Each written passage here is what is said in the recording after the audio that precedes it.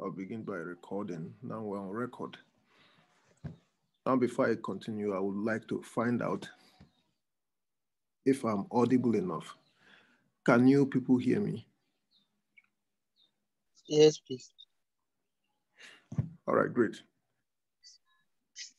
So let me share my screen. Today we're looking at deductive reasoning. Now, welcome to the second half of the semester. The first half was a preparation.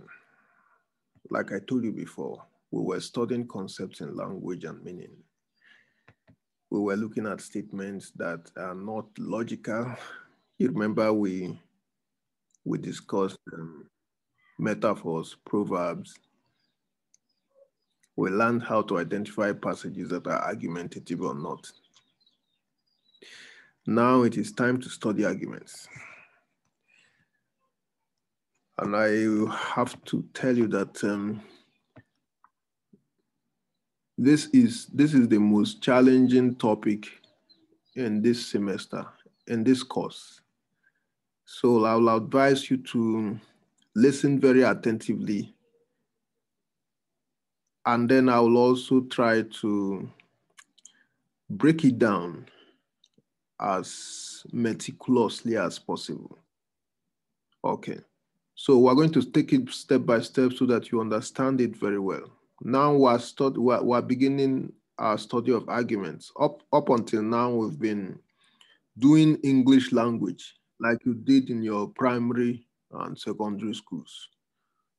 You know, that was no challenge at all. Now we're beginning our classes in logic. Different forms of reasoning.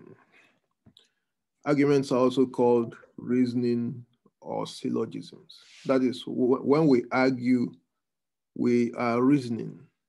And then our arguments are also called syllogisms. So we'll be using the three terms interchangeably. Now, there are two major categories of reasoning. We have deductive and inductive. This class is for deductive reasoning. We also have causal reasoning, but it's a form of inductive reasoning. Now, deductive reasoning is also called deductive argument, deductive syllogism. This is reasoning in which the relationship between the premises and the conclusion is a logical relationship. The relationship between the premises and the conclusion is a logical one. So because of this, it is reasoning that permits only one conclusion. It permits only one conclusion. When the relationship between in a process, when a particular procedure is logical, you can only have one outcome. It is just like a mathematical operation. If you have 2 plus 2, you have only 4. You can't have 4 and another number. That's why we say it permits only one conclusion.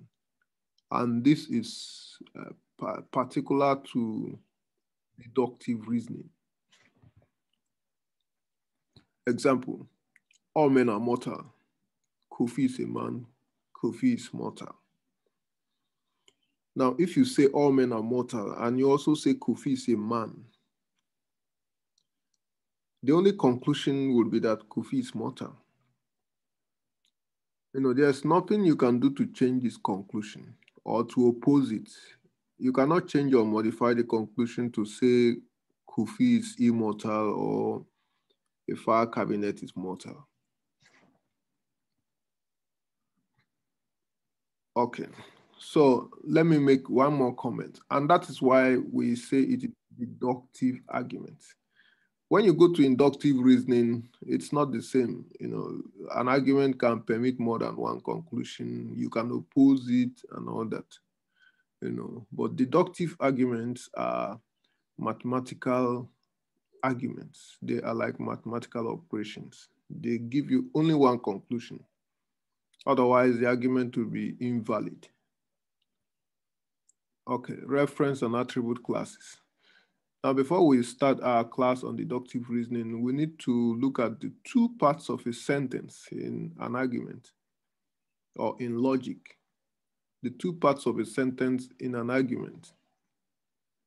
Just like we saw the subject and the predicate in our English classes. Remember that when we did definitions, we had seen two parts of the sentence in definitions. We had seen definiendum, which is like a subject, and we had seen definiens, which is like predicate. Now we are doing reasoning, deductive reasoning.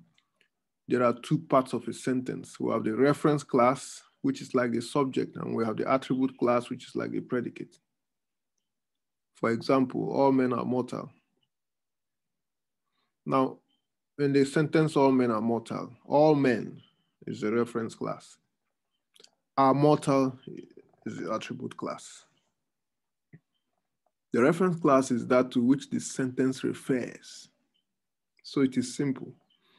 The reference class is that to which the sentence refers, whilst the attribute class is that part of the sentence that is attributing something to or saying something about the reference class.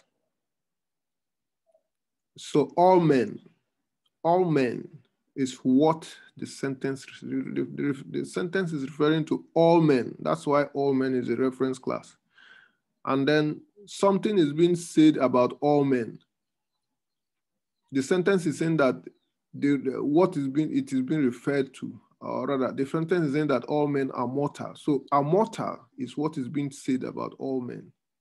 So whilst all men is the reference class, are mortal is the attribute class.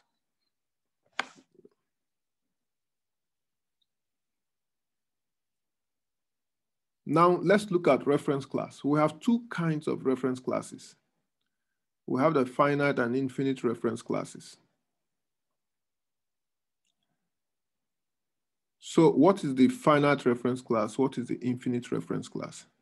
The infinite reference class refers to all members or no members of a class, either 100% or 0. Example, all men, no man, any man. So infinite reference class, it is either all members or no members of a class. But and that is why we say it is infinite. You can't count all men. You can't count all men. You can't count any man. So it is uncountable. We say it is the uncountable reference class. That's why we call it the infinite reference class.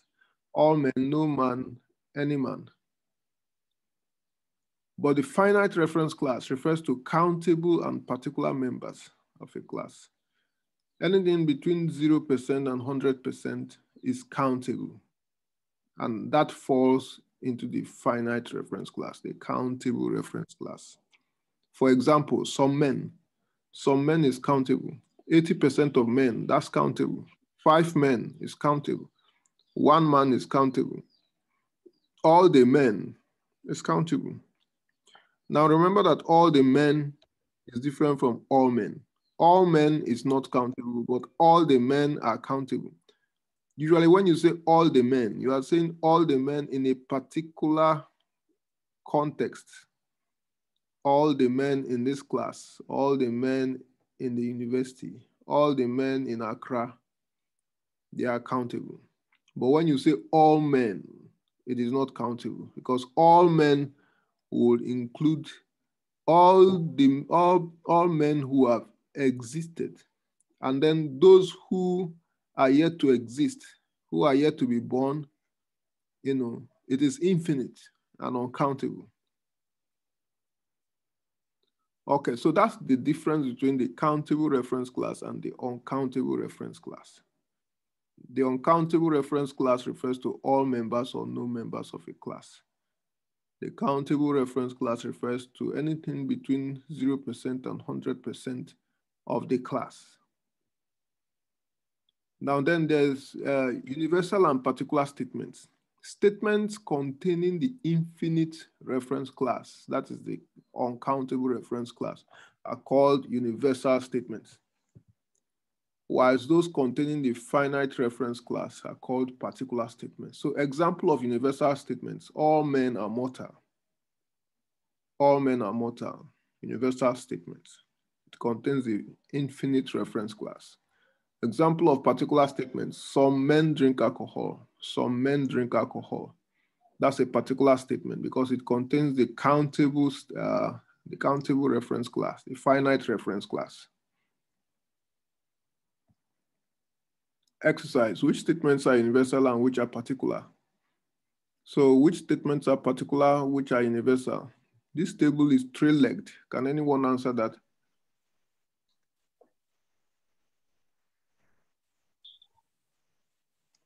Sir, please, it is particular. It's particular. The next one. Particular. Universal. Universal. Sir, please, universal. The next. It's particular. Particular. And the next. Particular. Universal. Universal. Universal. Okay, that's fine. So let's move on. Let's quickly move on. Quickly, because we have a lot to understand today. Then let's look at validity. This is another important issue to clear up. Validity. An argument is valid if the premises make the conclusion necessary and the conclusion follows with certainty. Look at it again. An argument is valid if the premises make the conclusion necessary. That is, when you have a set of premises, then you see that a particular conclusion must follow, and the conclusion follows with certainty. There is no question what is the conclusion. There can be no other conclusion. And in fact, the conclusion is a must. If you have 2 plus 2, there's a particular conclusion must follow. There's no argument. We don't waste time about what it is. If it's 2 plus 2, then 4 must be the case. That's why we say an argument is valid if the premises make the conclusion necessary and the conclusion follows with certainty. Any argument where the conclusion doesn't follow with certainty, and this is what you have to note when we get into types of deductive arguments. In order to be able to know a valid deductive argument or not, you have to ask yourself whether the conclusion follows with certainty. Once it is clear to you that the conclusion doesn't follow with certainty, then that argument is not valid. We shall be doing that exercise in a few minutes. So the conclusion must follow with certainty. Now let's move on. All valid arguments are deductive arguments. So inductive arguments are strictly not valid. So only deductive arguments are valid arguments. So a deductive argument is a purely mathematical argument in which the relationship between the premises and conclusion is logical. Okay. Now, so talking about validity, let me look at this example again. We said all men are mortal. Kofi is a man. Kofi is mortal. So this argument is valid because the conclusion follows with certainty. The premises make the conclusion necessary. Now, I want to show you a particular mathematical operation in this argument so that you see why the conclusion is necessary. Now, when you look at premise 1, you see 2 terms. You see men and you see mortal. Premise 1 contains 2 terms, men and mortal. Premise 2 contains an additional term, a third one, which is Kofi. Premise 2 contains a third term, someone's name, Kofi. And it also contains man. Man is already a term in premise 1. So premise 1 contains 2 terms, men are mortal. Premise 2 contains a third term, Kofi, and a repetition of 1 term in premise 1. So the term men already appears twice in premises 1 and 2. Premises 1 and 2, when you look at the 2 premises, men appear twice, mortal appear once, and Kofi appears once. I want to repeat that. Premises 1 and 2, surveying all the premises available, 1 and 2, you see that men appear, the term man or men appears twice, mortal appears once, and Kofi appears once. What does that suggest? It suggests that the conclusion should be made up of only those terms that have appeared once. So you get the terms that have appeared once in premises 1 and 2, and those terms are going to form the conclusion. What are the terms that appeared once? Mortal. Please, Kofi and mortal. Kofi and mortal. Kofi. So Kofi and mortal is going to form the conclusion. Kofi and mortal will form the conclusion.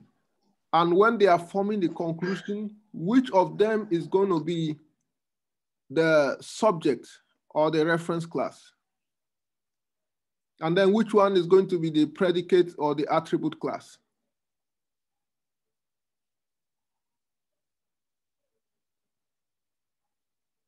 We already have 2 terms.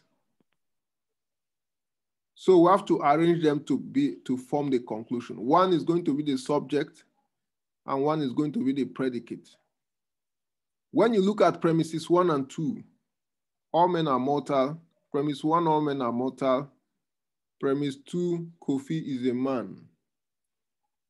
Premise 2 will show you which term is going to be the subject or the reference class of the conclusion. Now, Kofi is a man. So the conclusion is supposed to be about Kofi. The conclusion is supposed to be saying something about Kofi. So Kofi is going to be the subject or the reference class of the conclusion. So the conclusion would be Kofi is mortal. So first of all, when you look at an argument, a deductive argument, you check the terms that have appeared twice and then get those that have appeared less than others. They are going to give you the conclusion, the next conclusion. And then when you've gotten the 2 of them, you ask yourself which of them is going to be subject and which is going to be the predicate of the conclusion. To find out which is going to be the subject, you look at the premises again and ask yourself, what kind of conclusion is the premises trying to reach? In this particular argument, you see that the premises are suggesting that the conclusion should be something said about Kofi. All men are mortal, Kofi is a man. Therefore, what? Therefore, can you say mortal is Kofi? You can't say mortal is Kofi. All men are mortal, Kofi is a man. Therefore, Kofi is mortal. So premise 2 suggests what the conclusion should be talking about. The conclusion is supposed to be talking about Kofi. So now that answers your question about what the conclusion is. You've gotten the 2 terms that will make the conclusion, and you've also seen which of the terms is going to be subject and which one is going to be the predicate. That tells you that it is a purely mathematical operation. It's just mathematics using words, All right. So let's go back to where we stopped. We've seen the issue of validity. And we were saying that an argument is valid if the premises made the conclusion necessary and the conclusion follows with certainty. And we said all valid arguments are deductive arguments.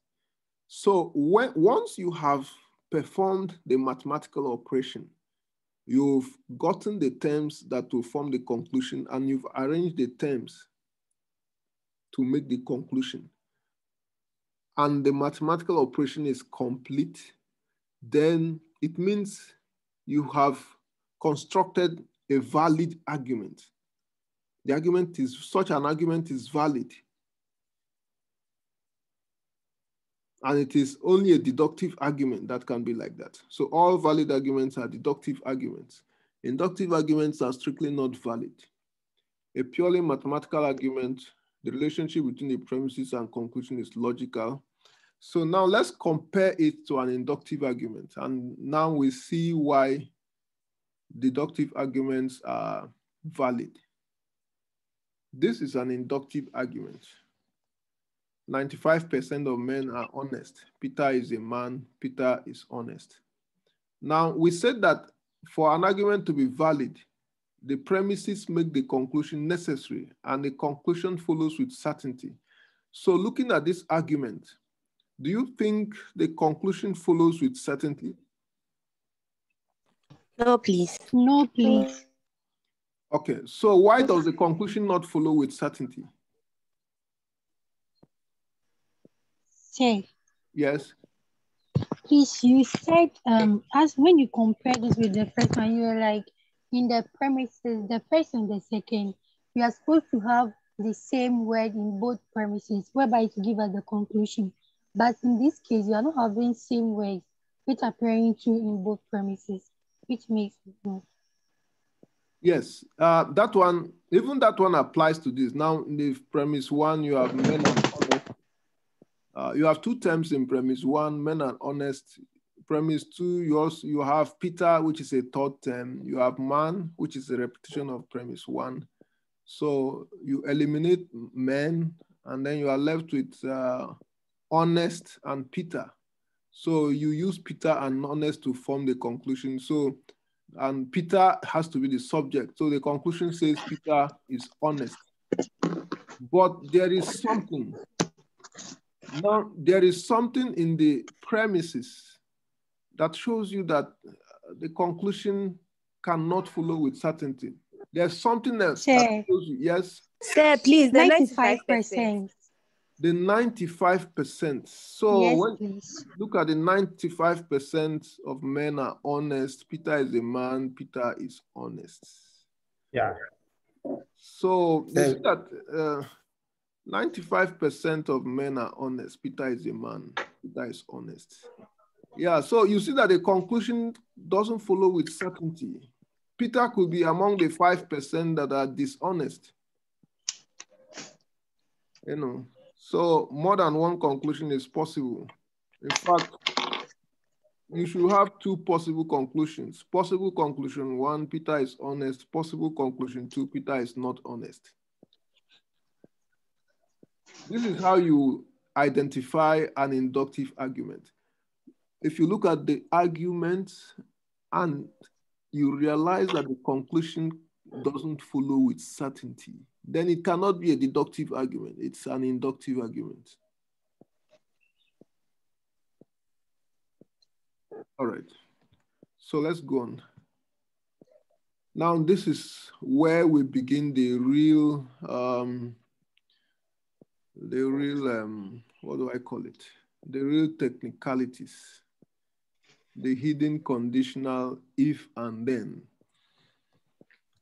Now, we often make statements that contain what we call conditionals. If then, if this happens, that happens. If this, then that. If I'm hungry, I'll eat. If the weather is cold, I'll put on thick clothes. If the lecturers goes on strike, I'll go home. If there is an invasion, I'll run out of the country. If this, then this, you know, they are called conditional statements. If then statements are conditional statements because the if is a condition for the then. You know, you are given a condition for something. If it's a condition, and then is what will happen once the condition is met. Okay. Now, all arguments have hidden conditionals. All arguments have hidden conditionals. For example, let's look at this categorical statement. All men are mortal. all men are mortal. If you are asked to convert this categorical statement to a conditional statement, what will it be? For a conditional statement, it will say, if something is a man, then it is mortal. If you want to convert all men are mortal to a conditional statement, then you have to bring in the if and then. So how do you reformulate the argument to become an if-then statement? All men are mortal. If something is a man, then it is mortal. So that's the conditional version. Okay. Change the conditional statement of premise 1 to a conditional, change the categorical statement of premise 1 to a conditional statement. So let's go back to our argument. All men are mortal, Peter is a man, Peter is mortal. So you change the premise 1 to a conditional statement. So premise one was reading all men are mortal. So premise 1 changes from all men are mortal to if something is a man, then it's mortal. Premise 2 and conclusion remain the same. Now, when you look at this new argument or this new form of the argument, you see the argument, you begin to see how the argument proves. That is, it helps you to see the argument more clearly. If something is a man, then it is mortal. Peter is a man, therefore Peter is mortal. So changing the major premise in an argument to a conditional helps you to see the structure of the argument much more clearly. And then when you are looking at an argument, which of the statements should you change to a conditional? Which of the statements should you change to a conditional? Let me go back to the original argument. Okay, now this is the original argument. All men are mortal. Kofi is a man. Kofi is mortal. How do you change this argument to a conditional version? Which of the statements are you going to change to a conditional? There must be one of them. I want to show you how to detect it.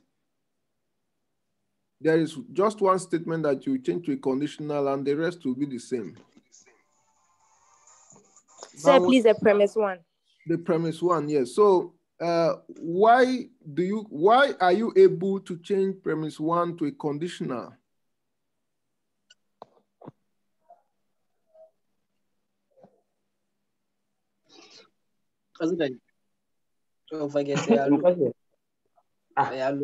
Sir, because it contains the clause to be under discussion. Yes, and then when you look at premise 1, you see that it refers to all men. It refers to all men. So because it refers to all men, you see that you can say if something is a man. If something is a man, then it is mortal. All men are mortal. If something is a man, then it is mortal. When you look at premise 2, you see that you cannot change premise 2 to a conditional. Premise 2 is not a material for a conditional. It just says Kofi is a man. You can't say if something is Kofi, then it is a man. Because not all Kofi, if something is Kofi, is a man. But it's not a general statement about, Kofi. It's not about Kofi being, it's not about all Kofis. It's about a particular man who is Kofi. But when you look at premise 1 is talking about a collection of items. It's about all men. So you see that premise 1 is the one you can convert to a conditional, not premise 2. Okay, now, if you can convert premise 1 to a conditional, I normally say that premise 1 is the major premise. I call it the major premise. It's not in the textbook, but I call it the major premise. So once you have identified the major premise, it is the premise that you can convert to a conditional statement. And by the time we progress, you see that that is the premise that you'll be using for most of your operations. When we start going into all the kinds of deductive arguments, you see that the major premise is where you start all your calculations. You need to identify which one is the major premise. It is not the same as the other premises.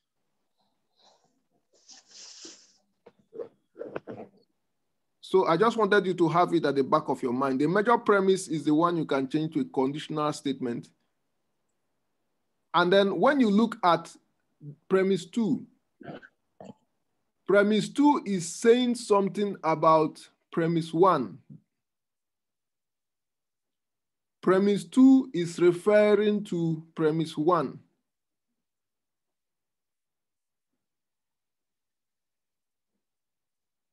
You notice that premise 1 is making a general argument, but premise 2 is referring to premise 1.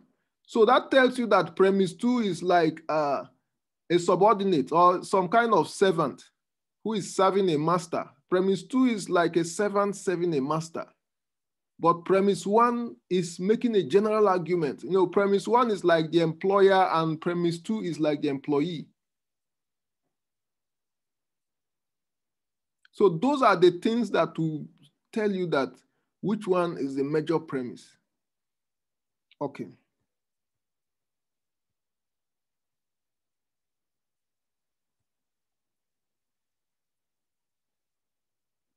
Okay, so now we can see the conditional version of the argument at the bottom of this slide. Instead of all men are mortal, we have if something is a man, then it is mortal. Peter is a man, therefore Peter is mortal. So sometimes we need to change an argument to its conditional form so that we can see what it is actually doing. It is when we get to a more complex stage that we understand that. Now let's replace the argument with symbols. Look at the categorical version. All men are mortal. Oh, sorry, there's a mistake there. All men are mortal. Peter is a man. Peter is mortal. Now replace men with A, and then replace mortal with B. And then there are only 3 terms. You just have men, mortal, and Peter. So men will be A's. Mortal will be B's. Peter will be X. Peter will be X. So all men are mortal. All A's are B's. Peter is a man. X is an A. Remember that man is A. So a man is A. Peter is mortal. X is a B. So in symbolic form, all A's are B's.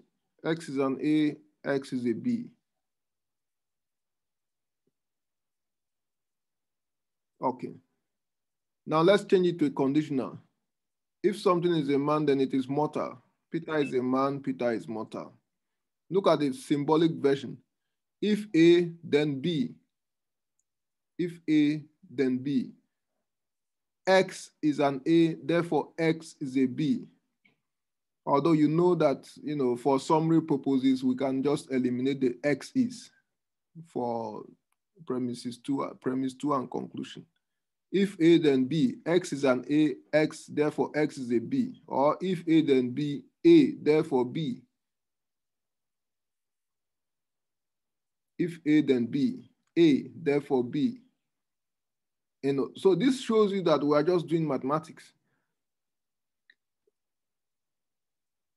Now let's make this distinction. This is the distinction with which we do deductive arguments. All our operations are based on the distinction between antecedents and consequence. So antecedents and consequence is what will show us how deductive arguments operate. Now let's remember that we talked about reference class and attribute class. And we were saying that the reference class is like the subject, the attribute class is like the predicate.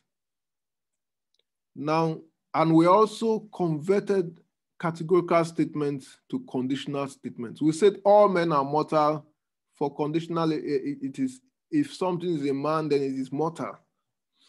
Now, bearing in mind those two lessons, the lessons about classes and the lesson about conditionals. So let's look at the second sentence here.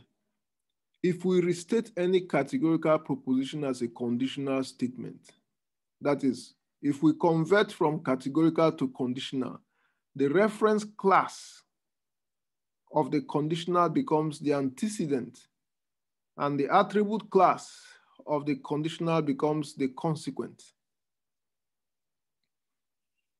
Now, remember we said all men are mortal. If something is a man, then it is mortal. If something is a man, is the what? Is a reference class. Then it is mortal, is the attribute class. When you look at all men are mortal, all men is reference class, and mortal is attribute class. When you have converted it to conditional, all men becomes if something is a man, from all men to if something is a man. So both of them are the reference class. And then when you convert it to conditional, a mortal becomes what? Then he is mortal. If something is a man, then he is mortal. So a mortal becomes then he is mortal. Both of them are the attribute class.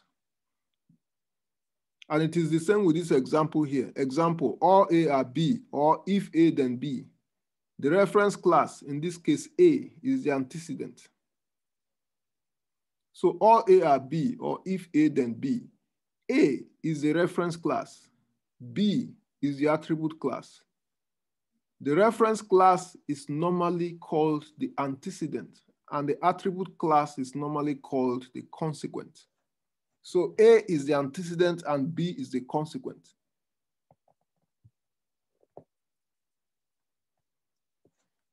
So let me go back.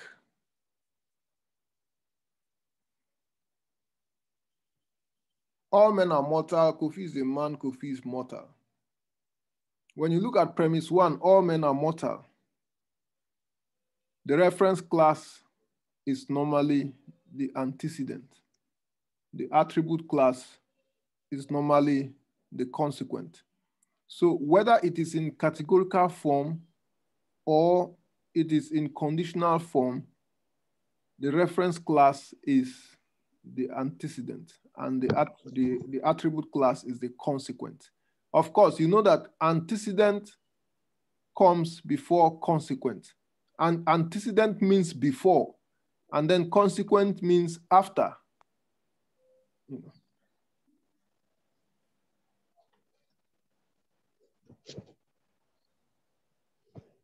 Okay, so all A are B, or if A then B. The reference class is the antecedent and the attribute class is the consequent.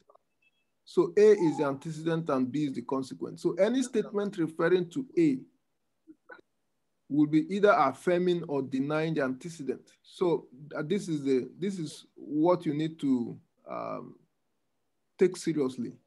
Any statement referring to A will be either affirming or denying the antecedent.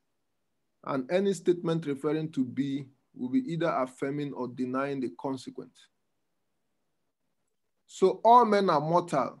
Any statement referring to men is either affirming or denying the antecedent. And any statement referring to are mortal is either affirming or denying the consequent. So you remember that premise two says something about premise one. Now let me take you back. I was telling you that premise two says something about premise one. And I was telling you that premise two is like a servant who is serving a master. The master is premise one, the servant is premise two. Premise 2 is saying something about premise 1. Now, you can see that in this case, premise 2 is saying something about men. Premise 2 is saying something about men in premise 1. Premise 2 is telling you that Kofi is a man. It's identifying a particular thing in the world as a member of the category all men. So now, if all men is the antecedent and mortal is the consequent, then it means that premise 2 is saying something about, it's not just saying something about premise 1, it is specifically saying something about the antecedent. So we will say that premise 2 is saying something about the antecedent.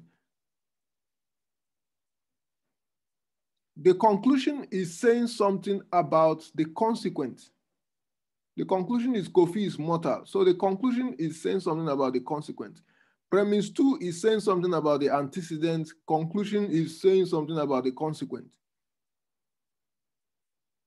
Do you understand that? Yes, please. Okay.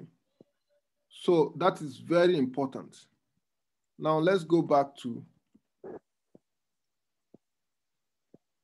okay, so look at the last statement on this slide, or the last two statements. A is the antecedent and B is the consequent. So any statement referring to A will be either affirming or denying the antecedent, and any statement referring to B will be either affirming or denying the consequent.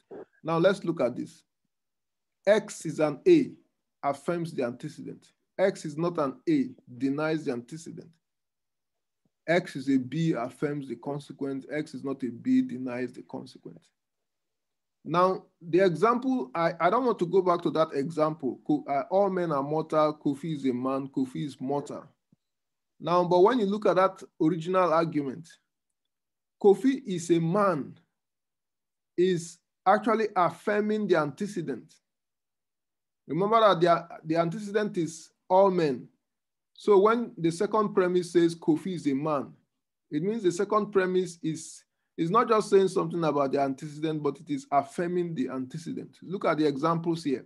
X is an A, affirms the antecedent. X is not an A, denies the antecedent.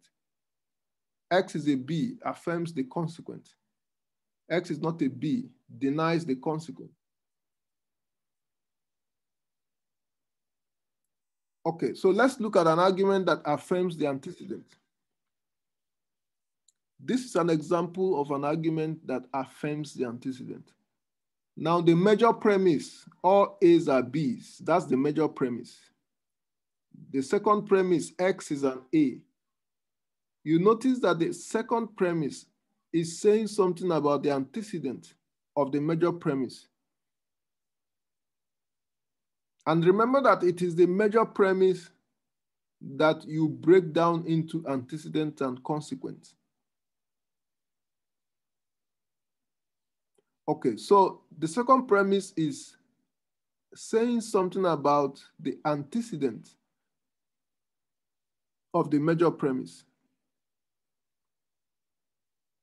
And normally, you don't normally say it is antecedent of the major premise. You just say it is the antecedent of the argument. So the second premise is saying something about the antecedent. And the second premise is affirming. It is affirming the antecedent. It is telling you that X is an A. So it affirms the antecedent. Because of that, we'll say that the whole argument is affirming the antecedent. Now, when the second premise says X is an A, it uses it to reach a conclusion that X is a B. So any argument that affirms the antecedent in order to reach a conclusion is an argument that affirms the antecedent. We don't just say that premise 2 affirms the antecedent. We say that the whole argument affirms the antecedent. Denying the antecedent. All A's are B's, X is not an A. Therefore, X is not a B. So you see that the second premise is denying the antecedent.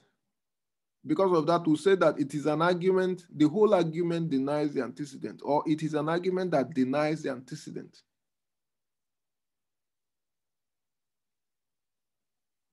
Affirming the consequent. All A's are B's, X is a B. So the second premise is saying something about the consequent, and it is actually affirming the consequent in order to reach a conclusion about the antecedent. X is a B, therefore X is an A. Now, so this argument is affirming the consequent in order to reach a conclusion. So we say that the whole argument affirms the consequent, or it is an argument that affirms the consequent. Denying the consequent. All A's are B's, X is not a B. Therefore, X is not an A. So because the second premise is denying the consequent, we say that the whole argument is denying the consequent, or it is an argument that denies the consequent.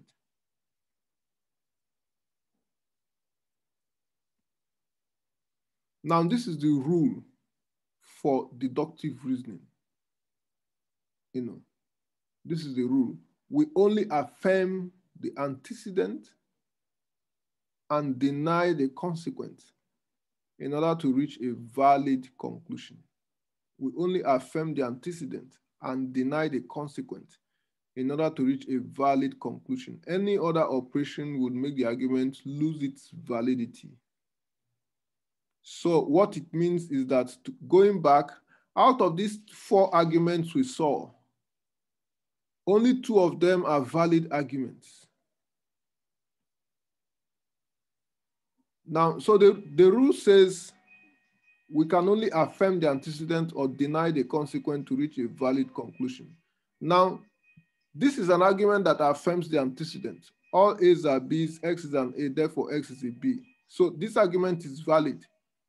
The next one is not valid. This one denies the antecedent, so it is not valid. Then you come to the ones about consequence. This one affirms the consequent. It is not valid.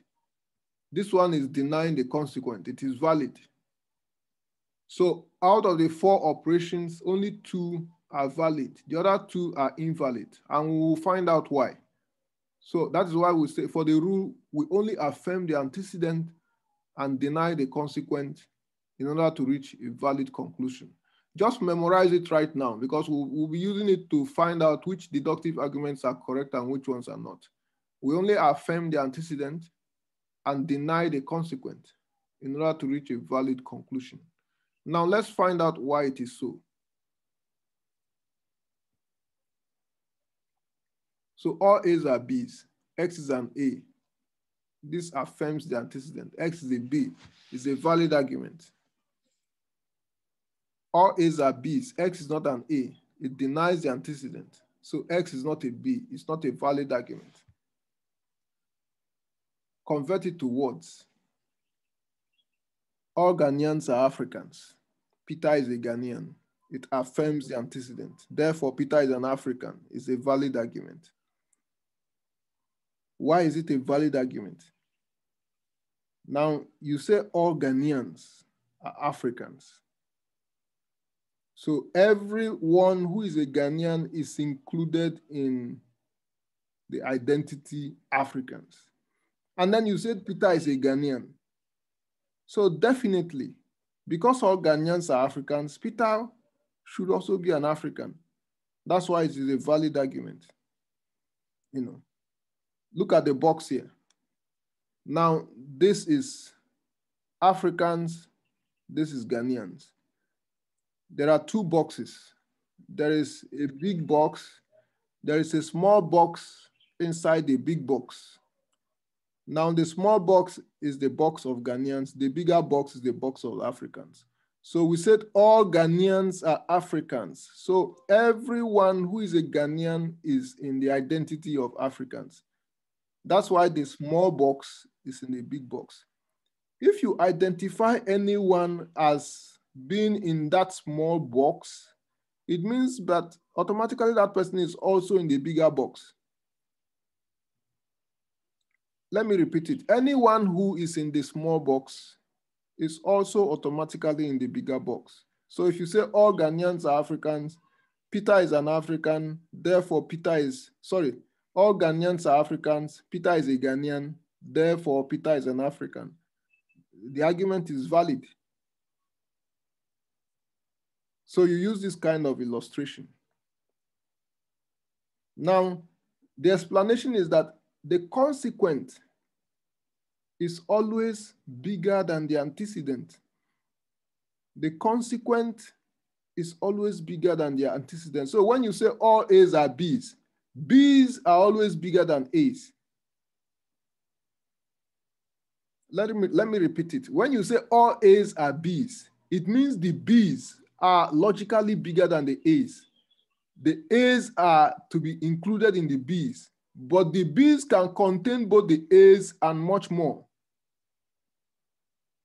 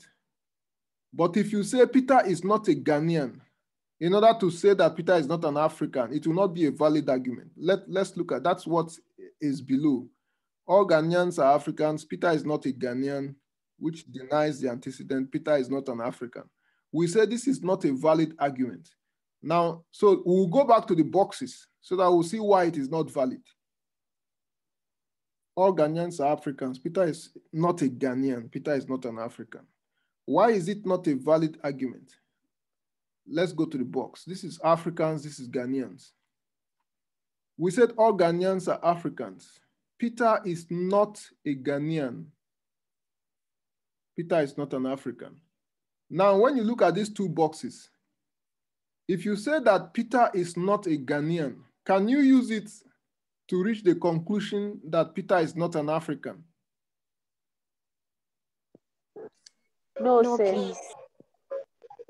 Why? Because he could be a Nigerian, which means he's an African. Yes, he could be outside the Ghanaian box. He could be outside the Ghanaian box in any other part of the African box. Look at the African box is large. It's larger than the Ghanaian box. So he could be anywhere apart from the Ghanaian box. And he's still in Africa. So if you say all Ghanaians are Africans, Peter is not a Ghanaian, therefore Peter is not an African, the conclusion doesn't follow with certainty. So any argument that denies the antecedent cannot give you a certain conclusion. Okay. If you make an argument that denies the antecedent, it cannot give you a valid conclusion, a conclusion that follows with certainty, because the consequent is larger than the antecedent. So you cannot exclude someone from the consequent by simply excluding him from the antecedent.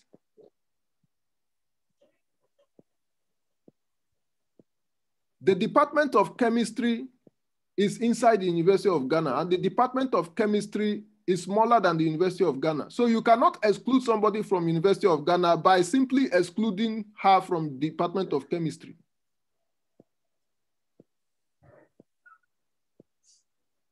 But if you included her in Department of Chemistry, automatically you have included her in University of Ghana. That is why an argument that affirms the antecedent is a valid argument, but an argument that denies the antecedent cannot be valid.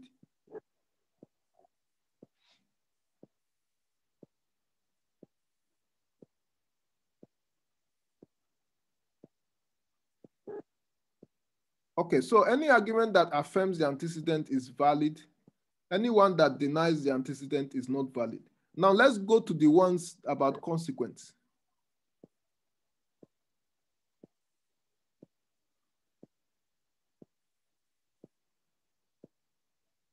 Okay, so before we go to the one about consequence, let me see. This is the technicality I've been trying to explain. Now this is what we just did. All Ghanaians are Africans. Peter is not a Ghanaian. Peter is not an African. So we just saw that it is not valid. It is only the one that affirms the antecedent that is valid. Now the technicality is that the consequent is always a larger class of denotations or members compared to the antecedent. The consequent contains the denotations of both the antecedent and possibly more. So the consequent Africans contains more members than the antecedent Ghanaians. When you deny something of membership in a smaller class, you have not denied it of membership in a larger class. But when you deny something of membership in a larger class, containing all the members of a smaller class, you have automatically denied it of membership in a smaller class. So let's go back to, now this is Africans and this is Ghanaians. Let us consider an argument that denies the consequent. Peter is not an African, therefore Peter is not a Ghanaian. So now we're trying to either deny or affirm the consequent instead of the antecedent. Now, if you say all Ghanaians are Africans, Peter is not an African. Therefore Peter is not a Ghanaian. Is it a valid argument? Yes, please. Okay, so why is it valid? Please, since it has been denied in the, as in Africans. Yes. He's saying Peter is not an African, so automatically he can't be a Ghanaian because yes, he has been denied in the. Yes, so that's correct.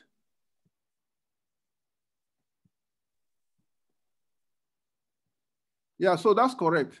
If you say someone is not an African, then it means he is not anywhere in the box. You can't say someone is not an African and then you say he's in the Ghanaian box. So if you say all Ghanaians are Africans, Peter is not an African, therefore Peter is not a Ghanaian, it's valid. If you say someone is not an African, then automatically the person cannot be a Ghanaian. So any argument that denies the consequent is a valid argument. Any argument that denies the consequent is a valid argument. That is why the rule of deductive reasoning says that you can only affirm the antecedent or deny the consequent in order to reach a valid conclusion. Any other operation is invalid. Okay, let's try to affirm the consequent and see what happens. Now, you say that all Ghanaians are Africans, Peter is an African, therefore Peter is a Ghanaian. Is it a valid argument?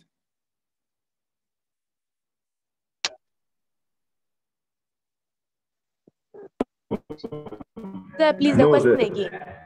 Yeah, if you say all Ghanaians are Africans, if you say all Ghanaians are Africans, Peter is an African, therefore Peter is a Ghanaian. Is it valid? No, sir. No, It's not valid. Sir, please, it's not valid. Okay, so why is it not valid?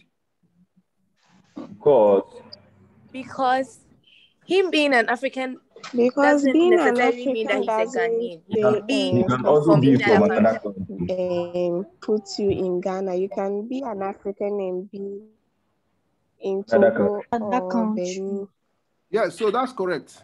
That's correct. That's correct. So you can see the argument is not valid. So that means that any argument that affirms the consequent is not a valid argument.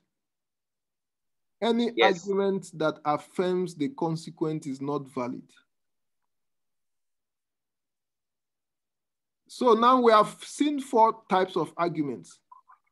We've seen that the argument that affirms the antecedent is valid. The one that denies the antecedent is not valid. We have also seen that the argument that denies the consequent is valid. And the one that affirms the consequent is not valid.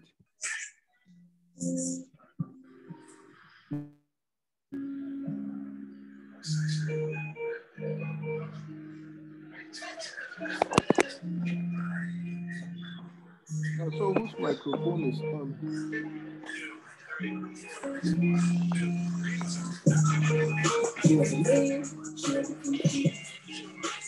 is that? Oh. Stephen, can you put off your microphone?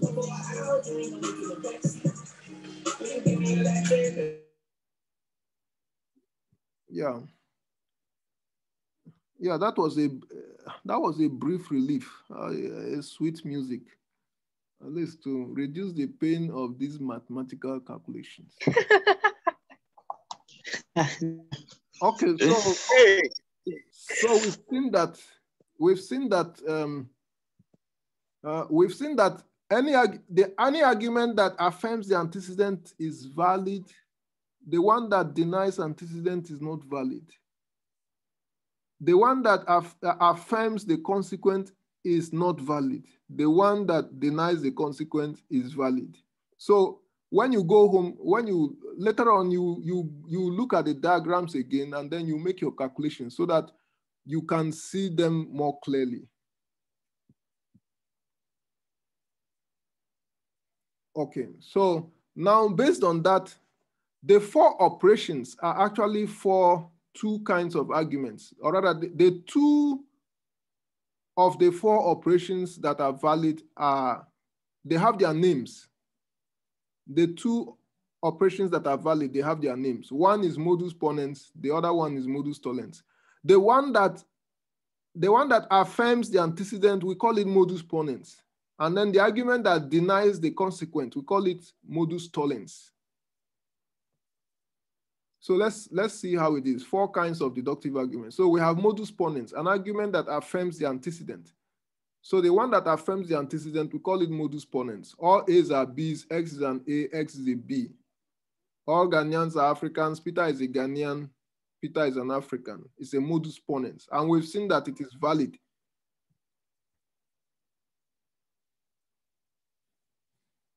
Then we have the fallacy of denying the antecedent. So all A's are B's, X is not an A, X is not a B. All Ghanaians are Africans, Peter is not a Ghanaian, therefore Peter is not an African. So this one is not a valid argument. So Peter could possibly be a Cameroonian. So denying the antecedent, we call it the fallacy of denying the antecedent. Then we have modus tollens. All A are B, X is not a B, therefore X is not an A. So denying the consequent, we said it is valid. We call it modus tollens. If you say Peter is not an African, then automatically Peter cannot be a Ghanaian. It's a valid argument. So the argument that denies the consequent is valid. We call it modus tollens. All Ghanaians are Africans. Michael is not an African, therefore Michael is not a Ghanaian. Okay, so let's check this one. We've also seen the argument about the university. All those studying in the Department of Physics are enrolled at the University of Ghana. Kevin is not enrolled at the University of Ghana, so Kevin is not studying in the Department of Physics. So let's assume that there is a debate.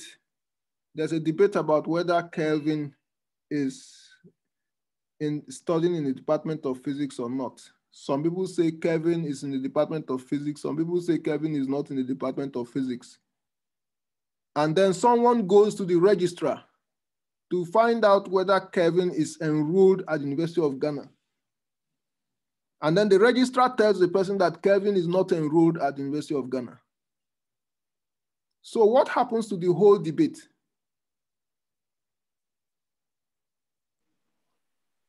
So by denying that Kevin is enrolled at the University of Ghana, automatically you have denied that Kevin could be at the Department of Physics.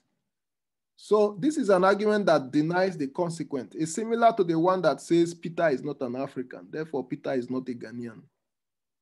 All those studying in the Department of Physics are enrolled at the University of Ghana.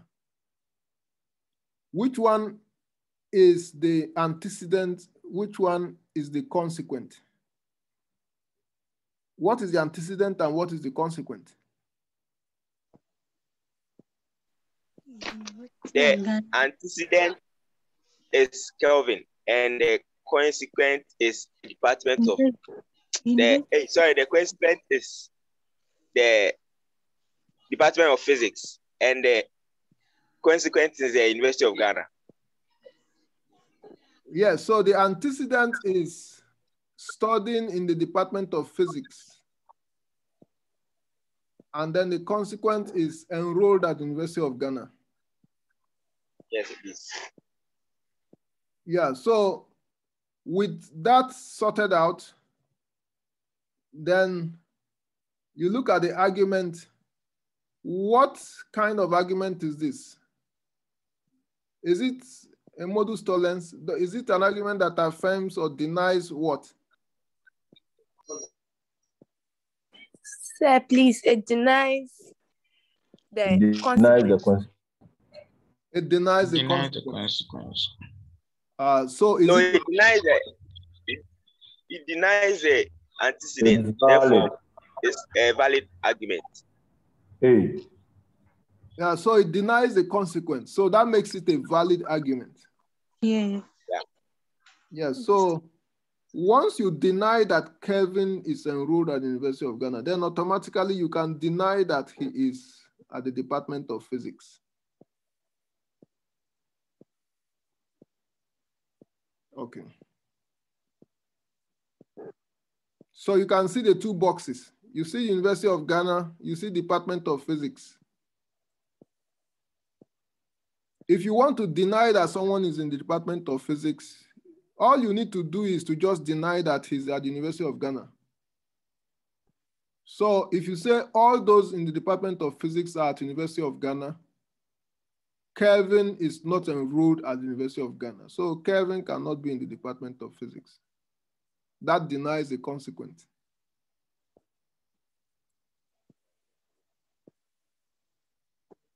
Okay. Then what about the fallacy of affirming the consequent? All A are B, X is a B, X is an A. So let's look at it in words. All Ghanaians are Africans. George is an African. Therefore, George is a Ghanaian. I think we had already identified that this argument is not valid. Yes, sir. Yes, Okay. sir. Yes, please, we have.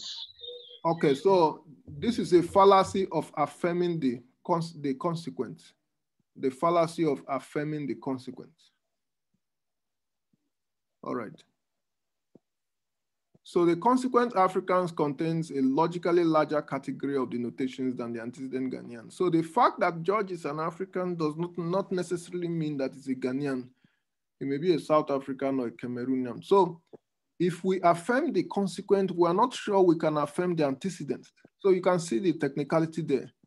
If we affirm the consequent, we are not sure we can affirm the antecedent. In short, if we affirm the consequent, it will land us in the same kind of uncertainty that we saw in the fallacy of modus ponens. Now let's look at another form of the fallacy of modus tollens. This one is just, a technical jigsaw. All A are not B. X is not a B. Therefore, X is not an A. Now, so this is an argument that is saying something about the consequent. But the question is it affirming or denying the consequent?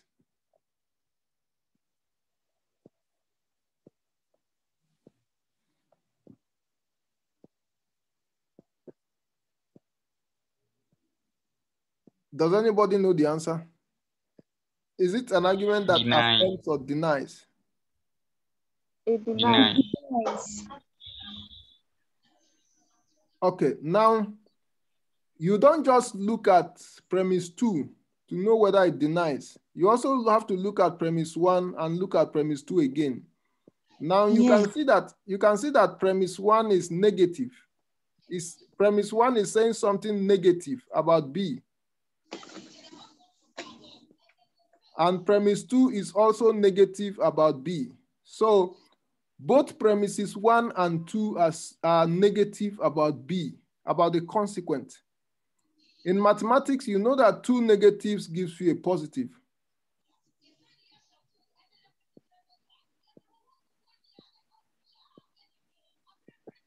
Do you remember that? 2 negatives gives you a positive. Yes, sir. Yes, sir. Yeah, so premise 1 is negative about B. Premise 2 is negative about B. So that means that one negative is affirming another negative. So because 2 negatives gives you a positive, you will say that it is an argument that affirms the consequent. It is an argument that affirms the consequent. It doesn't deny the consequent, it affirms the consequent.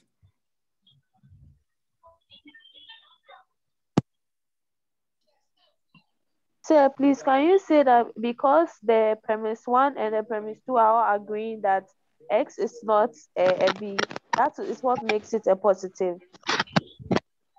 What makes it a positive is that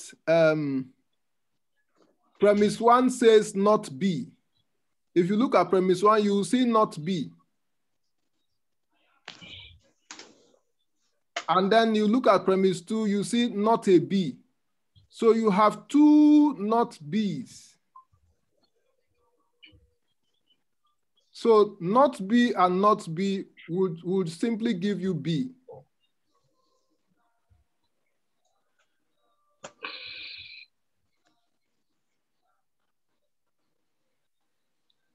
Do you get the idea? Sir, please. Yes, sir. Yes. Yeah, so you have 2 not B's, not B, not B. So it will just be B.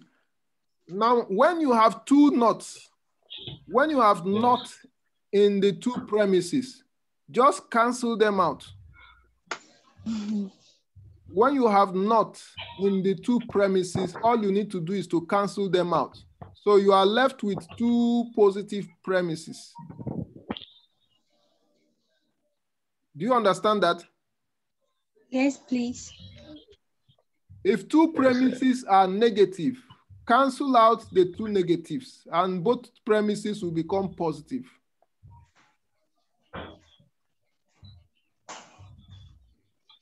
Yes, Valerie. Tonu.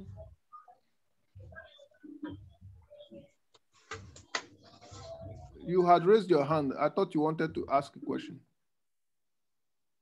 Echampong. Echampong's microphone was on. Okay, so now, so we have seen it. So please, you need to watch out for this kind of situation because it could be used to deceive you. If you see two negative premises, you have to cancel out the two negatives, and then you are left with two positive premises. Remember that two negatives gives you a positive. When you have one negative, then you have to work with it. But if you have two negatives, then one negative will cancel the other. Just remember that.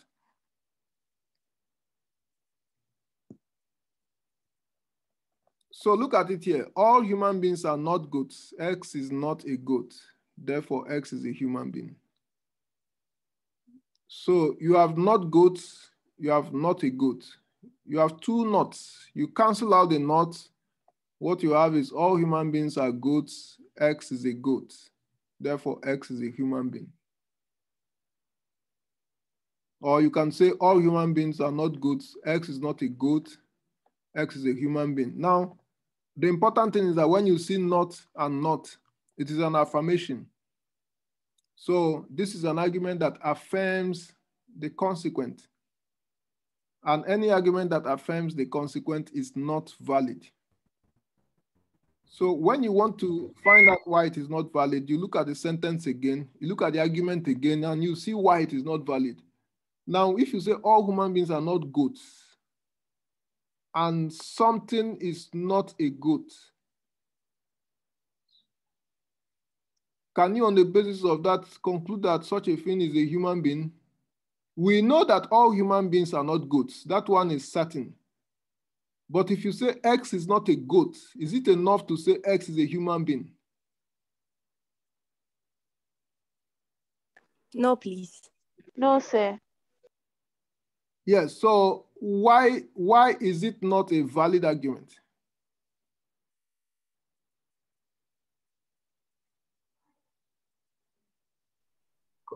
Because X can be a tree or a different animal. Yes, that's correct.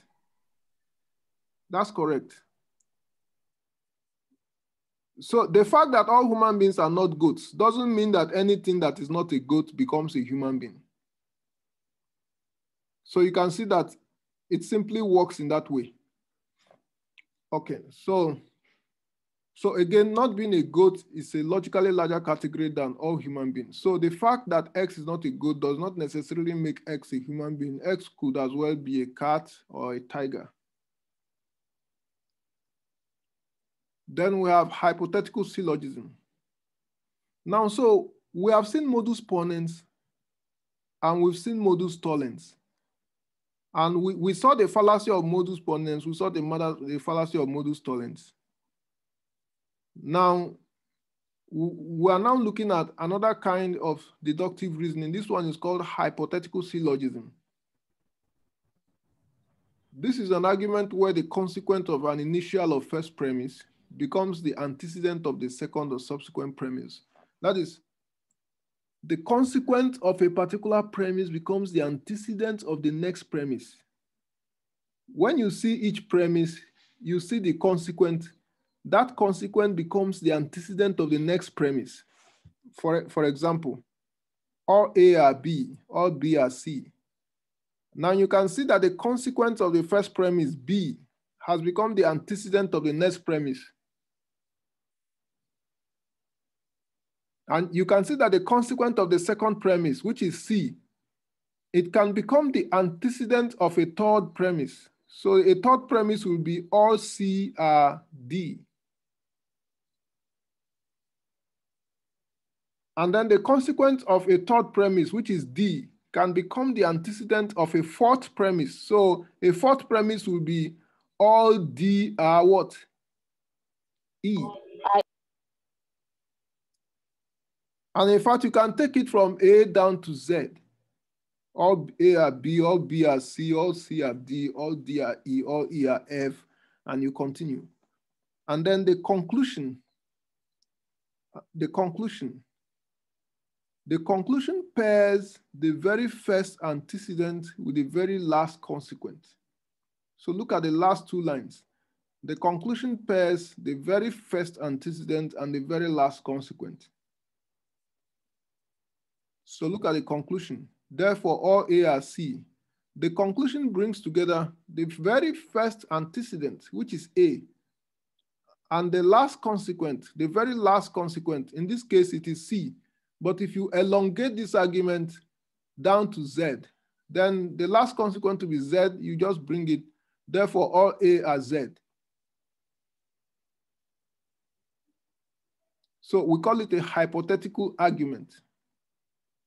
Let's put it in words. All Ghanaians are Africans. All Africans are human beings. Therefore, all Ghanaians are human beings. So all A are B, all B are C. Therefore, all A are C. Okay, so you can even elongate it. All Ghanaians are Africans. All Africans are human beings. All human beings are creatures of God. All creatures of God must go to hell or heaven. Therefore, all Ghanaians must go to hell or heaven. Okay, so the conclusion just brings together the very first antecedent and the very last consequent. So the explanation, we notice that the consequent of the first premise, which is B, becomes the antecedent of the second premise. And the antecedent of the second premise, which is the consequent of the first premise, leads us to a new party, which is C, as the consequent. So it just continues like that. Now, so let's look at two fallacies of hypothetical syllogism. There are two fallacies. The first fallacy, all A are B, all B are C, therefore all C are A. You notice that something changed from the last argument.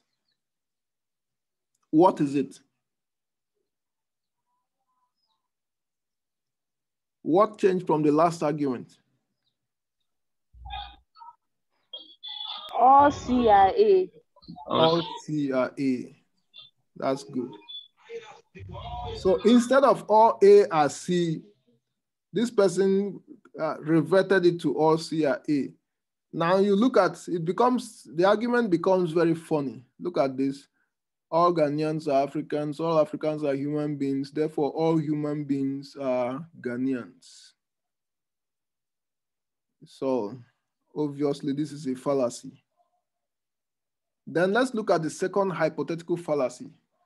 All A are C, all B are C. So this one doesn't even proceed in a hypothetical way. It just jumps, it can jump, from all A are B, it went to all A are C. All A are C, all B are C, therefore all A are B. So you see that all A are C, all B are C, therefore all A are B. So this is a fallacy. Let's put it in words and we'll see how it works. All Ghanaians are Africans, all Kenyans are Africans, therefore all Ghanaians are Kenyans. So you see it's a fallacy. It doesn't work well. Sometimes it can be true by accident, but if it is true, it is by accident. It is not by design. It cannot be true by design. It can only be true by accident. And when something is true by accident, you should be able to know that it is true by accident rather than by design. Look at this. All Ghanaians are human beings, yes. All Africans are human beings, yes. Therefore, all Ghanaians are Africans. That's true. So this argument is true, or rather, not the argument is true, but the conclusion is true. But the conclusion is true by argument. The argument itself is fallacious.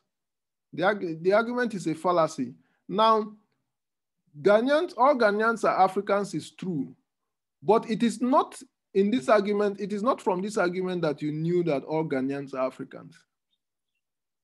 It is outside this argument that you knew that all Ghanaians are Africans. This argument cannot tell you whether all Ghanaians are Africans because the argument does not contain the mechanism to show you that all Ghanaians are Africans. All Ghanaians are human beings. All Africans are human beings. Therefore, all Ghanaians are Africans. So the conclusion is true by accident. But the conclusion did not come from the design of the argument. The argument cannot show you the conclusion.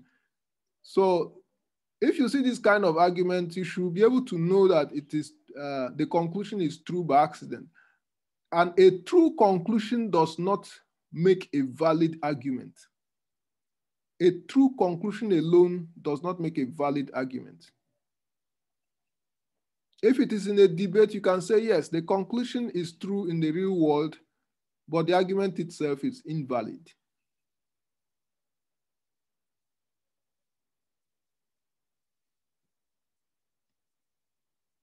So that's that about hypothetical syllogism. So that's the second hypothetical fallacy. Now let's look at this. Disjunctive syllogism. This is a syllogism where the main premise is a disjunctive, either or. You know, we have these either or statements. Previously, we were looking at if-then statements, conditional statements, if-then. These ones are disjunctive statements, either or. When we affirm something of any of the disjunctive items, then we have automatically denied it the other disjunctive part. For example, either A is true or B is true. A is true, so B is false. Or either A is true or B is true. B is true, so A is false.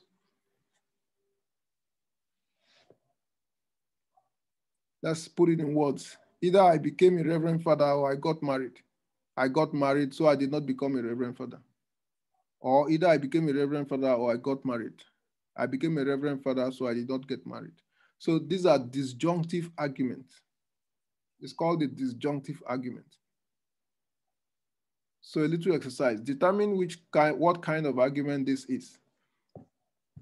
Anytime he goes to town, he passes by my mother's house. Today he passed by my mother's house, so he went to town. What kind of argument is this? We've seen modus ponens, we've seen fallacy of modus ponens, we've seen modus tollens, we've seen fallacy of modus tollens, we've seen hypothetical syllogism, we've seen two fallacies of hypothetical syllogism. Now we've seen disjunctive syllogism. So which of those arguments best describes this argument? First of all, you need to find out the antecedent and the consequence. If you're able to find out the antecedent and the consequence, then you can determine what kind of argument it is.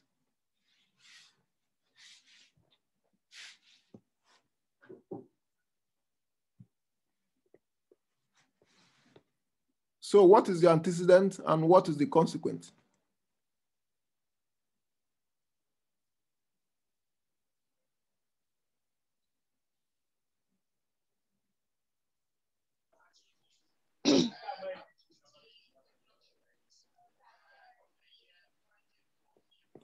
Now, in which statement can you or should you locate the antecedent and the consequence? Anytime he goes to town, you get the antecedent, and then he passes by mother's house will be the coincidence.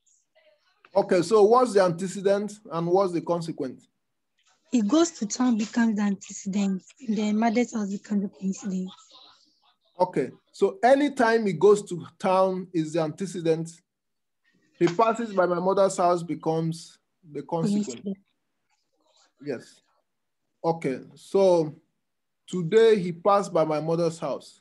So looking at the second premise, what type of argument is it?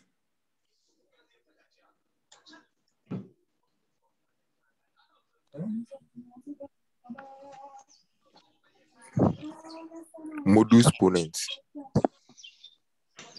Modus ponens. Modus ponens is an argument that affirms the antecedent.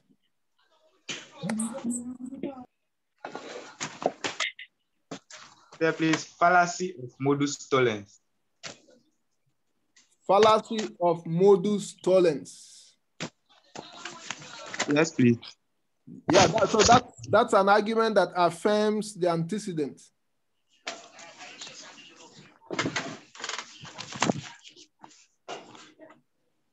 Yeah, so he's correct.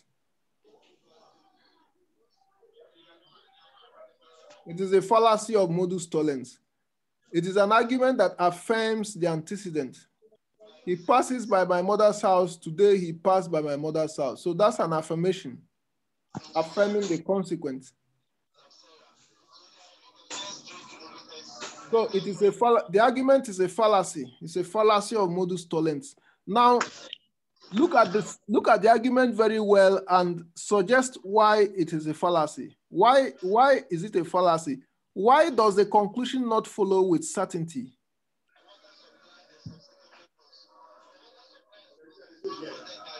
Sir, please, the fact that he passed by my mother's house doesn't mean he went to town. Okay, so if he passed by my mother's house, he can go anywhere. He can, if he passed by my mother's house, he can just go to the next house.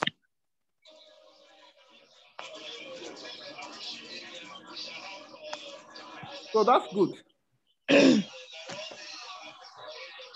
Now answer correctly. Sorry, let me mute everyone. Smart Adina, your phone is on. Your microphone is on. Okay, so answer correctly. We deduce correctly when we deny the antecedent. True or false? When we deny the antecedent, we deduce correctly. Is it true or false? False. Sir, please, false. False. Good. Okay, so false. We deduce correctly when we affirm the antecedent. True or false? True. True. True. Okay, we deduce correctly when we deny the consequent. True or false? True. True. True. Okay, we deduce correctly when we affirm the consequent. True or false? False. False. False. False. Okay, that's fine. Now let me mute everyone again. Yeah, so if I've muted you, please don't unmute yourself. Now let's look at validity versus soundness. Validity versus soundness. Now the 4 types of deductive syllogism are 4 ways of making deductively valid arguments. That's modus ponens, modus tollens, hypothetical syllogism, and disjunctive syllogism. Now a valid argument is an argument whose premises are logically consistent with its conclusion. The premises of a valid argument necessarily imply its conclusion in the manner that it is impossible to deny the inference without running into self-contradiction. So you cannot deny any of the 4 valid arguments unless you want to contradict yourself. An invalid argument is an argument whose premises do not logically imply the conclusion. So we've seen a few invalid arguments. Now, the relationship between the premises and the conclusion is not that of logical necessity. That's for an invalid argument. You cannot proceed to deny the conclusion of an invalid argument without contradicting yourself. Or, sorry, you can proceed to deny the conclusion of an invalid argument without contradicting yourself. So when you see an invalid argument, you can deny it. If you see an invalid argument, you can deny it without contradicting yourself. If someone says Peter is not an African, sorry, if someone says Peter is an African, therefore Peter is a Ghanaian. Peter is an African, therefore Peter is a Ghanaian. You know it is an invalid argument. You can deny it without contradicting yourself. You can say, oh, yeah, he's an African, but he can also be another country. So you can deny an invalid argument without contradicting yourself.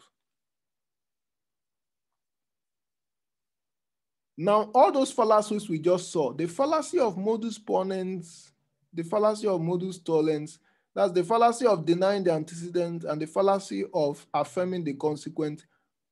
And then the two hypothetical fallacies, we call them formal fallacies. Formal fallacies. So that's the last statement on the slide. The formal fallacies, they are the invalid arguments.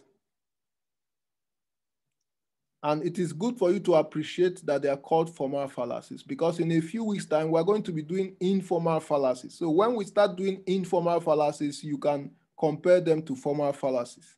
You will see why they are called informal fallacies.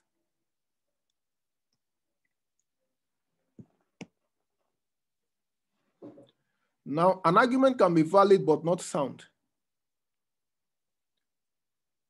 Now, look at this argument. All human beings are immortal. Peter is a human being, therefore Peter is immortal.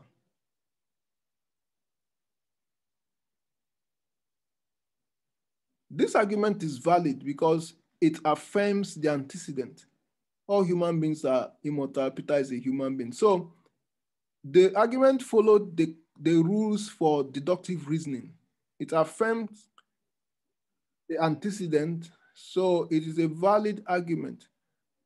It is valid because it is a correct modus ponens, but it is not sound because one of the premises is not true. Now, the argument is valid, but is it true? You look at the conclusion, you see the argument is not true. The problem started in premise one. You see premise one, all human beings are immortal. So there's an incorrect information in premise one, and then it affected the conclusion. So the argument is valid, but not sound. For an argument to be sound, it has to be valid and also true. If an argument is valid, but it is not true, then it is not sound. Soundness needs both validity and truth.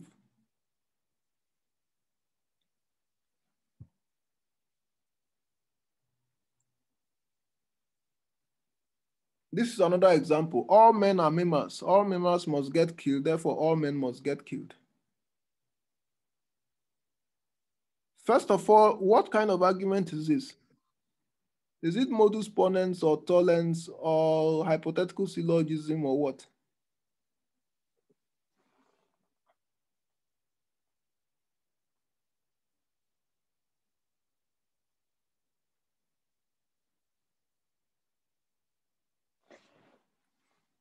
You can convert the argument to symbols and see what kind of argument is this. So men is A, mammals is B, and then getting killed is C.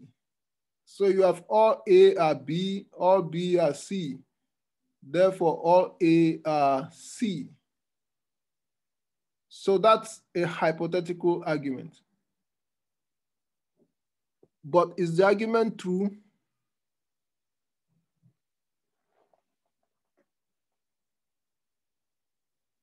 Say, please, it's not true. It's not true. Yeah, so that means the argument is valid because it's a hypothetical syllogism. Any argument that is a modus ponens, tollens, hypothetical syllogism, disjunctive syllogism is a valid argument. But being valid doesn't mean that it will be true. To check if the argument is true, you have to look at the information in the argument.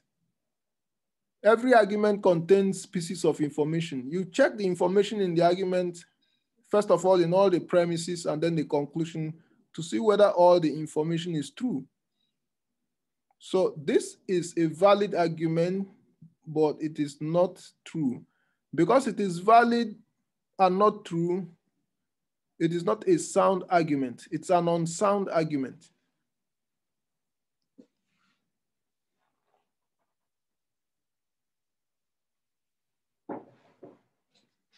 Now we can have an invalid argument with true conclusion. Invalid argument with true conclusion. We already saw something like this before. We saw an argument where the conclusion was true, but the argument was invalid. What was that again? All Ghanaians are human beings, all Africans are human beings, therefore all Ghanaians are Africans. Yes, we saw it. The conclusion was all Ghanaians are Africans, which is true, but the argument itself was not valid. Now, this is another example. Invalid argument with true conclusion. Democracy is better than other forms of political organization because citizens in a democracy are holier than citizens in another form of political organization. Now, this is an argument. This is a single sentence argument. The conclusion is, where is the conclusion and where is the premise?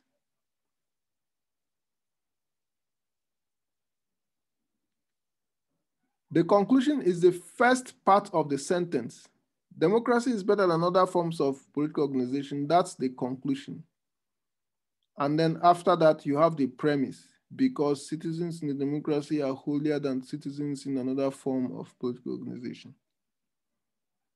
So this is a single sentence divided into containing both conclusion and premise.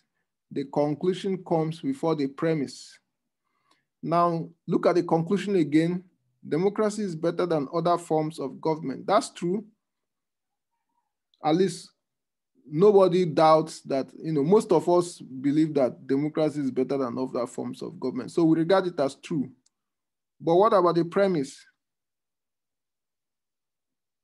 Because citizens in a democracy are holier than citizens in others. So is the conclusion true because of the premise?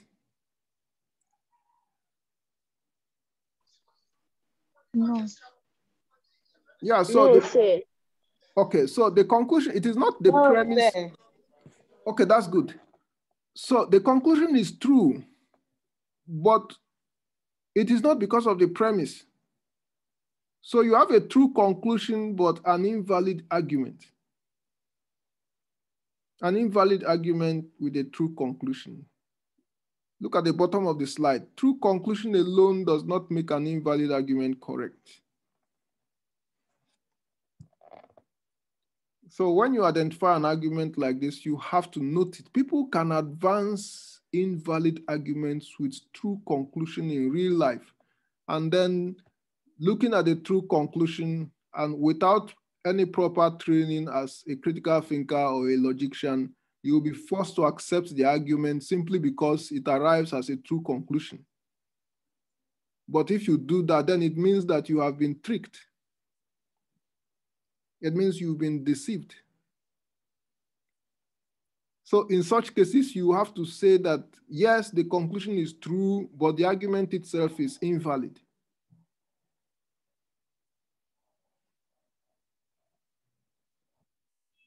Then we have valid and sound. To be sound, all the premises in a valid argument must be true. All men are mortal. Peter is a man. Peter is mortal. So this is valid and sound. So we have three forms. We have valid and sound, valid and unsound, invalid and unsound. So just to repeat what we just did, valid and sound, all snakes are reptiles, which is true. Cobra is a snake, that's true. Therefore, cobra is a reptile, that's true. And then the argument itself is what? What kind of argument is it? Cobra is a snake, affirms the antecedent. So it's an argument that affirms the antecedent. It's a modus ponens. So it's a valid modus ponens, and it is true because all the information in the argument is true. So the argument is valid and sound.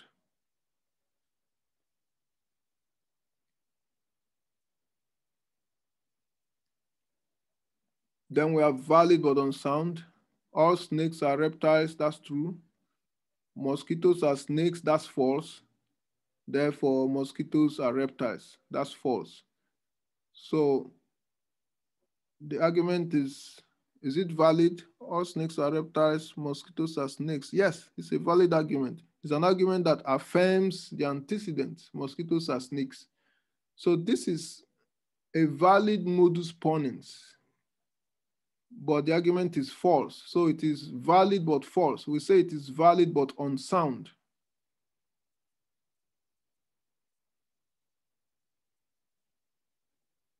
Then we have both invalid and unsound.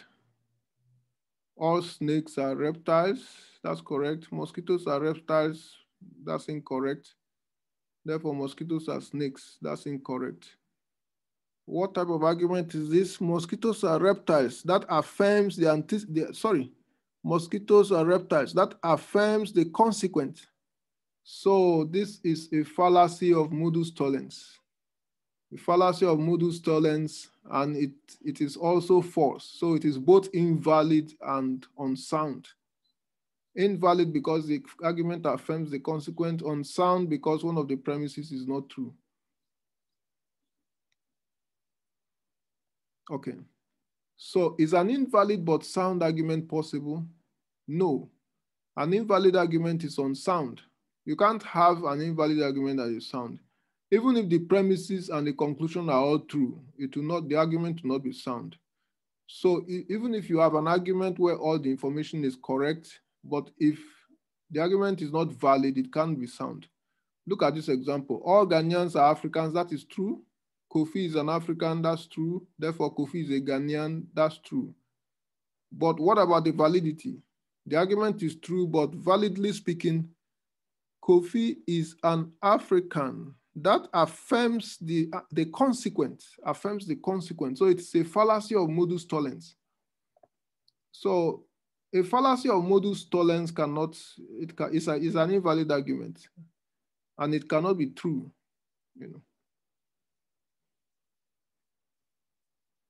Technicality, validity is needed for soundness. So you can see that soundness needs both validity and truth. Validity is needed for soundness, but soundness is not needed for validity. So validity can stand alone without soundness, but soundness cannot stand alone without validity. Some arguments are valid but not true. Now, soundness needs both validity and truth. Now let's look at these exercises. Identify the missing premise in each of the following deductive arguments. So these arguments are supposed to be 3 sentences or 3 statements, but you have 2. You need to identify the third one. All military men play football. Bob plays football. What's the missing statement? A military man. Bob is a military man. Bob is a military Bob is a military man. Oh, that's correct. Then all Americans are human beings. All Americans are mammals. All human beings are mammals. All human beings are mammals. That's correct. Okay. So answer correctly. Which fallacy is committed by the following? All A's are C's, all B's are C's, therefore all A's are B's.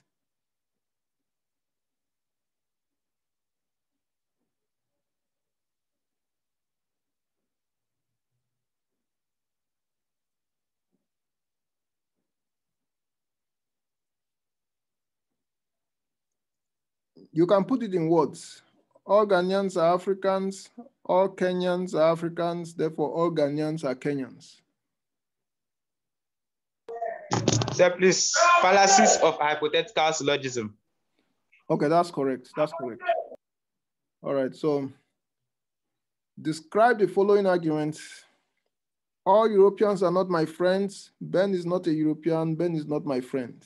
What kind of argument?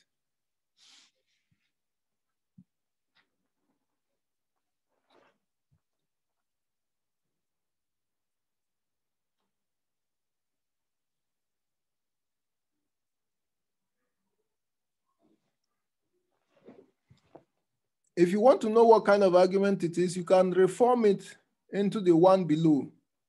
No European is my friend. Ben is not a European. Ben is my friend.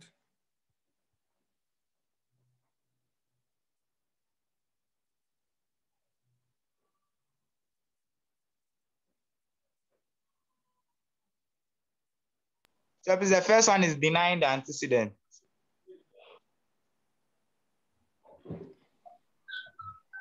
Now, it's fallacy of modus ponens. Fallacy of modus ponens. Yes. The second one is the same as the first. Or you can say the Modus second one ponens. is a reformulation of the first.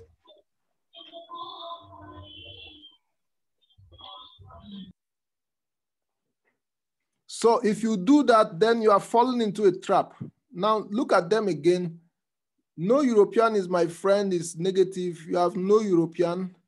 The second one, Ben is not a European. So you have no European, you have not a European. So you cancel the two negatives. So, and if you remove negative from premise 2, it means premise 2 is a positive. So without the negative, premise 2 becomes an affirmation. An affirmation of what? An affirmation of the antecedent. And what kind of argument affirms the antecedent?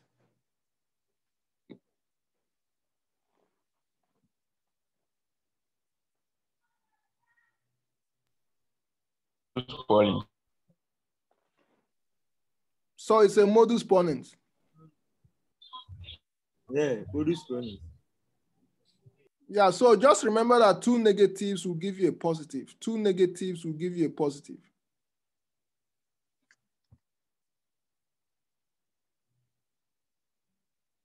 So this is the end of the class. We will do the inductive reasoning next week. All right, so any questions? We'll take a few questions before we round up. Anyone who wants to ask anything?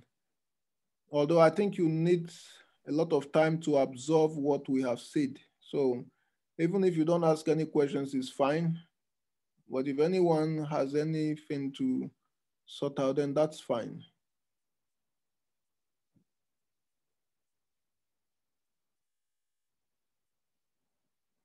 Okay, so I'm going to upload this video right now. And I'll encourage you to watch the video several times. Tell those who didn't attend the class to watch the video as well. All right, so I wish you a very happy weekend. You too, sir. Thank you.